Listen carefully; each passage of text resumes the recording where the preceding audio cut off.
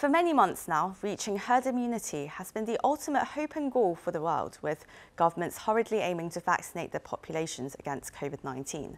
But with the Delta variant tearing through countries more quickly and relentlessly than the original virus strain, infecting and even reinfecting people around the world, governments are reintroducing restrictions and rethinking their pandemic response plans. Vaccination targets are now being questioned, along with the concept of herd immunity itself. Now, to gain some insights on what countries need to do in moving forward, we speak with William Schaffner, the medical director of the National Foundation for Infectious Diseases in the United States and a professor of medicine in the Division of Infectious Diseases at Vanderbilt University School of Medicine in Tennessee. Very warm welcome to you. Thank you so much for joining us today. It's my great pleasure to be with you. Thank you. And well, we're hearing so many worries, concerns about the Delta variant right now, and it's really got people, a lot of health authorities even questioning the meaning of herd immunity. And well, recently an Oxford professor, Andrew Pollard, he said that herd immunity is a mythical concept with the Delta variant running loose around the world. What are your thoughts on this? Well, Dr. Pollard has a wonderful expression, and he is very sophisticated. I think what he's trying to say is that this Delta variant is so very contagious that it's very difficult to conceive of a level of immunity in the population that would reduce the transmission of this virus. Actually, I think I'm a little more optimistic than my colleague, Dr. Pollard, because I actually think that if we could get over to 80%, which is very high, 80%, 85% of people immune, we could really reduce the transmission of this virus. And then it would be easier to live with this virus. It's not going to disappear. We're all going to have to cope with this virus for many years into the future. Now, that seems like something we have to get used to. But the concern is, well, whether future variants of COVID-19, whether they're going to be more transmissible than Delta. And what are your thoughts on this? Well, we're worried about all kinds of variants that may occur in the future. I guess the ones that we're most concerned about are those that evade the protection of our current vaccines. Because if that happened, we would have to create a new vaccine and vaccinate everybody all over again. That would be terrible. That would be a huge, huge task. And of course, the Delta virus is about as communicable as it gets. The CDC here in the United States has estimated that it's about as contagious as chickenpox, which is a very contagious virus all by itself. You know, the champion in contagion is measles. This virus is not as contagious as measles, thank goodness, but it is still very, very contagious. And here in the United States, it is seeking out people who are unvaccinated and spreading very quickly among them. And well, a 90-year-old Belgian woman in July, she was found to have contracted 2 different types of COVID-19 variants at the same time. Now, is this common? Should we be worried about this? Well, I hope that 90-year-old lady recovered from her dual COVID infection. As far as we know at the present time, this is very unusual. But of course, in order to determine that, we would have to do whole genome sequencing on many, many more infections. As we do more whole genome sequencing, and we may find more of these infections. At the moment, we think, fortunately, this is a very rare event. And well, if people can be reinfected with other variants, then is herd immunity and an end to the pandemic even achievable? I mean, how often are we also going to need these booster shots that we keep hearing about? Well, when we talk about ending the pandemic, we have to be careful with our use of words, because the average person might think that COVID is over. We can forget about it. That's not going to happen. We would like to reduce the pandemic, end the pandemic, but then we'll have to deal with this virus as it lives with us, as the influenza virus does, of course, from year to year. And, you know, with influenza, we change the formulation of our vaccine from year to year to match the influenza viruses, we may have to do the same thing or something very similar to COVID. We may have to change from time to time as new variants come up. And well, some are concerned that vaccine-induced immunity wouldn't be as durable as immunity from a natural infection. Is this true? Actually, it's just the opposite. It looks as though vaccine-induced immunity creates much higher levels of antibody than does natural infection. And usually with all vaccines, the more antibody you have, the longer the duration of protection. Also, we know that the more antibody you have, the better able you are to protect yourself against the variants. So they're two good things. High amounts of antibody after vaccination result in longer protection and also better protection against the variants. That's why here in the United States, we recommend, even if you've recovered from COVID, you should still be vaccinated. Well, the question that many people are asking these days, how long do you think this Delta variant is going to run its course? Well, this Delta variant is at the moment in charge. Here in the United States, it's causing over 90% of new infections. So it's the dominant virus. It will continue to spread among unvaccinated people. It is so contagious. And if the current situation continues with not enough people vaccinated, this Delta variant could be with us through the fall and into the winter, constantly infecting more people. And interestingly enough, many older people are already vaccinated. So we can see that this Delta variant is infecting younger adults, now teenagers, and even children.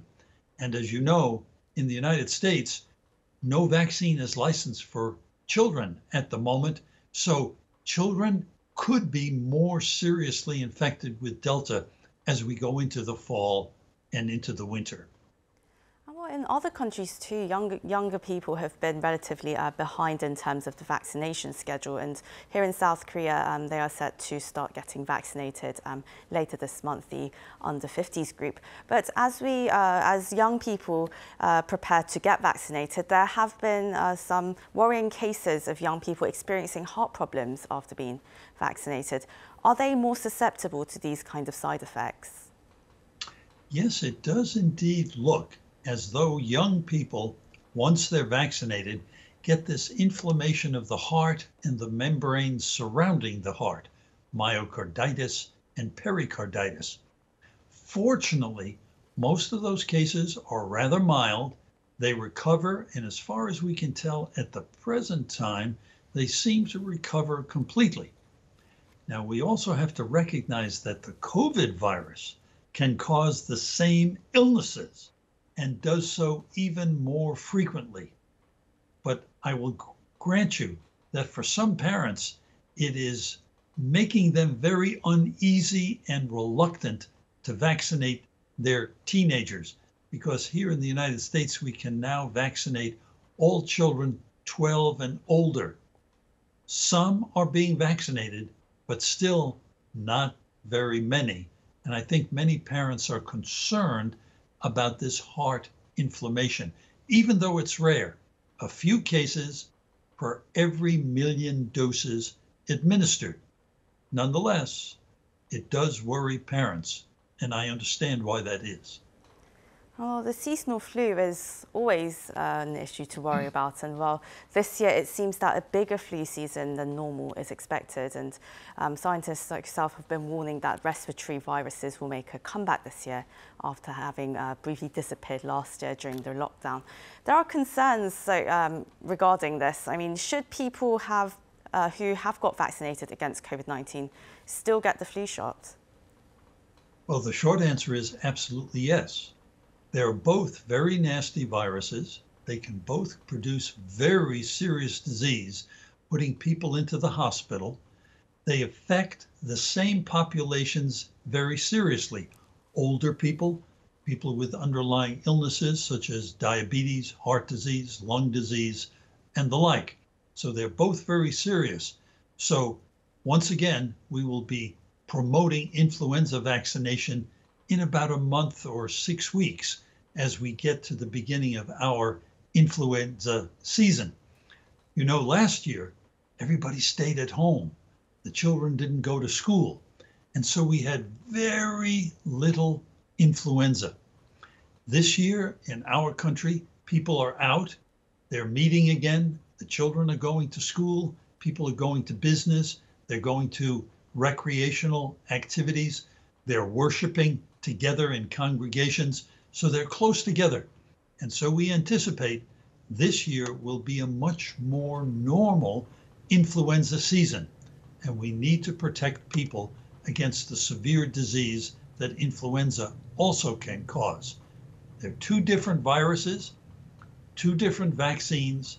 They don't protect against each other, so we will have to vaccinate against both. Well, until now, most of the focus of national COVID-19 response plans, they've been on inoculating the general population. And while it is, of course, very important to roll out these vaccinations, it's perhaps just as critical to develop effective treatments that are going to cure people who have inevitably fallen sick with the virus. What are hospitals mostly using at the moment, and what kinds of developments are you hoping to see? Well, actually, treatment of sick people has changed remarkably over the last year, as we have learned so much more about what this virus can do. And so with good intensive care treatment, people are now able to, if they have to go into intensive care units, come out again and can leave the hospital doing well. So the great supportive care that we've been able to provide is very important. We've also had some medications.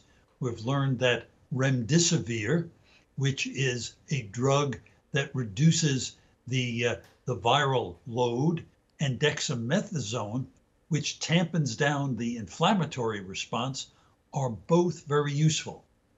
And in addition, we are now using monoclonal antibodies. These are drugs when you have a new infection with COVID and you are in a high-risk group, you're asked to come in. You're given these monoclonal antibodies that will prevent your developing more severe disease. We have such a clinic at our institution. There are many other clinics like this, and we think we have prevented much serious disease. Right. Now, all that said, we need even better treatments, and we hope some more of them will come along, because this COVID virus is a very nasty virus. We need all the help we can get to still treat many sick people. Definitely, definitely. And well, before we end the interview here, well, you must have heard quite a lot of strange theories and fake news about COVID-19 vaccines and the pandemic itself. What were some that you found the most amusing or even alarming?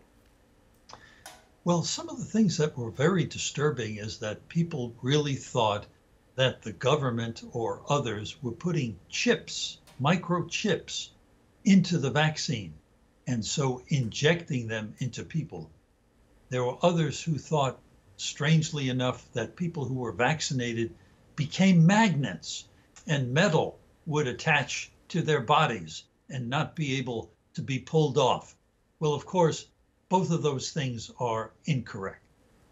And well, how do you hope to see authorities, public health authorities or social media really deal with these kinds of issues as we go forward? Because it's been quite clear that this isn't just a medical pandemic, but one of fake news and all these conspiracy theories as well. Oh, I'm so glad you've mentioned that, because you're so correct. There have been so many false rumors out there. We can just try to ask each individual who's not been vaccinated, what is your concern? Respect those people and try to respond to their concern, first with facts that go to their brain, but then Try to make them comfortable. Try to reassure them that getting the vaccine is good for them, their families, and their entire communities. We have to reach their heart to make them feel comfortable that this is an appropriate thing to do. We have to do this one person at a time. It's much more difficult than I would have anticipated, frankly. Oh, so well, it's a mass message, but really getting it across personally, that should really help in moving forward, hopefully. Well, this is where we must end the discussion today, but that was William Schaffner, the Medical Director of the National Foundation for Infectious Diseases in the United States and a Professor of Medicine of Infectious Diseases at Vanderbilt University School of Medicine. Thank you again so much for your time. It was an honor to have you on our show. It was my great pleasure. Thank you. And to our viewers, thank you for watching.